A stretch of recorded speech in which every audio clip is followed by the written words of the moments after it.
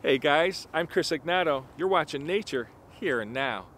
So this is an interesting video. It's what snakes that I've encountered do I find the cutest? Well, okay, admittedly, I find the Kenyan Sand Boa to be by far the cutest snake. They are super soft. They kind of have these wonky little eyes at the top of their heads. They're almost like a miniature version of an anaconda because they lay submerged in the sand with just the eyes poking out in order to catch little lizards and insects and even birds at times. But they just look so goofy in a cute way when you look at them. They're extremely mild-mannered and they just kind of hang out in your hands when you hold them, and I'm completely in love with the sand boas. I never actually thought I'd be that interested in them until I started working with one. I fell in love from the very first day on. But that's not a snake I encountered in the wild. Focusing on wild snakes that I find the cutest? Well, okay, number one, no, we won't start, number one, I would say my favorite are the worm snakes. I mean, these things are so small and almost fragile. If you handle them, they never try to bite. They don't move very fast. If anything, they kind of dig their head between your fingers trying to dig because they are fossorial. These snakes are found underground, under rocks and logs and things. And very often, they're mistaken for worms because they literally look like worms. They could be, pink, light brown, even dark brown. No matter what color they are, they look like worms. My favorite thing about these snakes, though, is if the sunlight hits them, well, they take on this iridescent sheen on their scales. It's just a whole bunch of rainbows. And then, when they're younger, it actually shines through them and they kind of glow pinkish. I mean, that's how small these snakes can be. Light actually shines through them and they glow from it. And they're just really adorable snakes. They're never aggressive, they're never angry, and they're so fragile and delicate behaving that how do you not fall in love with them? So the next snake in my region that I find very cute has to be the hognose snake. I mean, they want to act all scary and tough, right? They'll flare their neck like a cobra. They will hiss at you sometimes. They rear up with that head kind of sitting up, but they've got that upturned nose, and they're all bark and no bite. In fact, they're so cute that if they feel very threatened, they just roll over and play dead. How do you not love that? I mean, snakes are these big scary monsters? I don't think so. I mean, this one here just wants to roll over and play dead. And what's funny about it is if you roll it back over to the way it should be, it's going to roll back over on its back with its tongue hanging out. So it kind of defeats the purpose, doesn't it? But then they have that other backup where they flare their neck to look like a cobra, and it's really convincing, except there's no cobras in Pennsylvania. Not naturally anyways. It's just a really neat snake. It's got its upturned nose, they got a short, fat head, and these great big eyes that are used for hunting at night, and they're just adorable.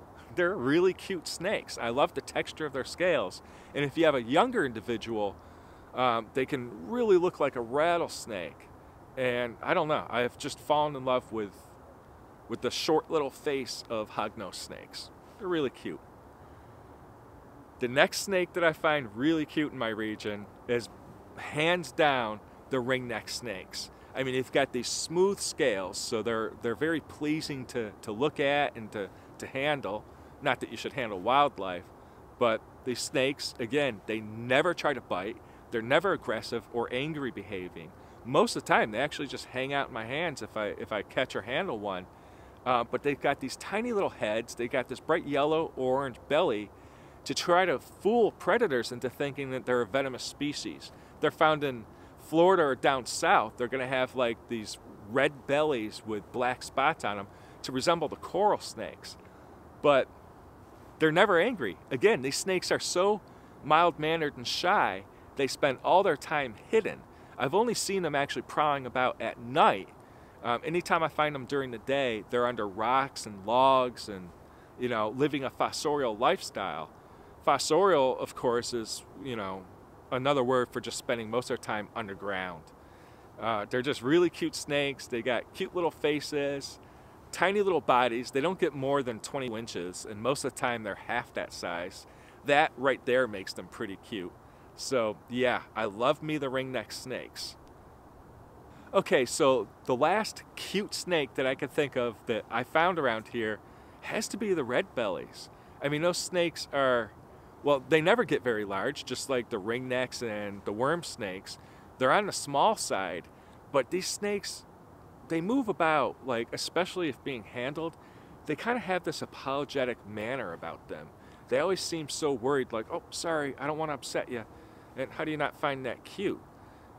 They're very similar to ringnecks. They have this either bright yellow belly kind of around here, and some of them will have this red belly, which is why they're called red bellies. And that's for the same reason as the ringnecks. It's to look like other venomous species that you can find down south, and it's aposematic coloration or aposematic coloration. You've got these highly contrasting colors, and it's meant to fool predators into thinking this is a dangerous, you know, venomous animal that can harm me. But it's all looks. It's all bark and no bite. I know that's a theme with this video, but it makes them cute, doesn't it? You know, again, if you find a ringneck or a red belly and you can't tell which it is, the ringnecks have a complete ring around their neck. The red bellies often have a ring, but it is incomplete at the back of the neck. It's not a complete ring. And another characteristic is the fact that the red bellies usually have these little stripes going along their back, and the ringnecks simply don't have them. You know, the ringnecks are very smooth-scaled snakes, whereas the scales on the red bellies aren't smooth like that. Okay, so I know it's not very professional for me to be talking about what snakes I find the cutest, but come on, they're cute snakes, and people like to know what snakes I find the cutest. There's your answer. I'm sure there's many more snakes out there that I find to be really cute, but those are the ones in my region that I find somewhat regularly that I can think of right now. Look, mouse garter snakes. If you like snakes, check out my other snake videos. And if you like cute things, the acorn weevil I filmed, one of the cutest creatures I've ever found. And of course, all salamanders I find to be really cute, especially the long-tailed salamanders. So check those videos out. And while you're at it, hit that subscribe button because it really helps me out. Thanks a lot for watching. I'm Chris Ignato, and I'll see you in my next video.